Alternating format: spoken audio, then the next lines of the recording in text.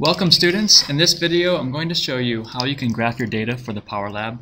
Here we have some data that's typical of a lot of groups' data.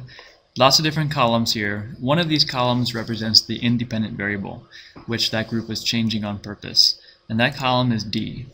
Another column represents the dependent variable. That column is this power column.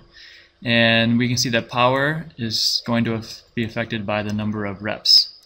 So to see that relationship between them, we're going to graph the data. So the first thing you want to do when graphing your data is identify the independent variable and then highlight that data, including the label at the top. Then go to Insert Chart. You can use this graph, this little icon here, or you can go to Insert from the drop-down menu. First thing you'll need to do here is to select an additional range. So select Ranges. What that means is select another column. So click on Add Another One, then highlight the power. We are now highlighting the dependent variable. It's very important that we do this in the right order, because if we highlight the dependent variable first, then the axes on our graph are going to be switched. Alright, we can say OK. We're going to do this as a scatter plot because the independent variable is a range of numbers. So let's go to More, Scatter, pick that one. And here we have our data. So at this point here, we need to start modifying our graph. We will want to put a title for the axes. We want to modify our chart title. We probably don't need to have that legend there. So we can go to Customize. We can change our chart title to effect of number of reps on lifting power.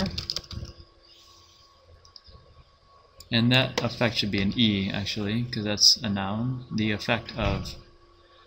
Okay, and I'm going to make the font size bigger by a little bit.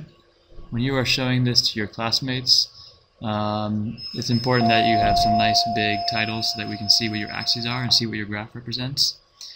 Alright, then as far as the legend, I'm going to say none.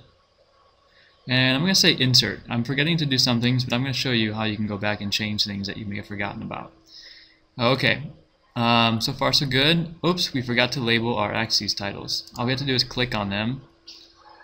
Click on that again. Let's see here. There it goes.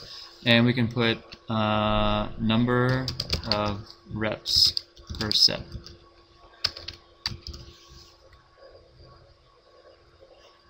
Actually, that should probably be maybe all lowercase, number of reps per set. And maybe I feel like that's a little bit too, oops, that didn't take, did it? Number of reps per set. Let's hit enter. There we go. I'm going to make that a little bit bigger. I'm going to change that font size from 12 to maybe 15. Okay. And I click enter. So there we go. Same thing for the vertical. Click it, type it. This is lifting power. Measured in watts. I'm going to write out the word watts. You can also use the symbol capital W. Same font size. Press enter to apply. Okay, so it looks like we have our axes labeled. And one thing we might want to still do is maybe make these numbers bigger so our classmates can see on the big screen. So let's change that font size to 15 and do the same thing for the other one. And if you really want to get fancy, you can change colors too, things like that, but don't make it tacky. Make it more readable. Okay, I guess the last thing I'll show you is this. You can then take your graph and you can move it around if you don't like where it's positioned. Just click on it with the hand and make sure that you've shared it with me so that I can open it up from my computer and you can show your classmates.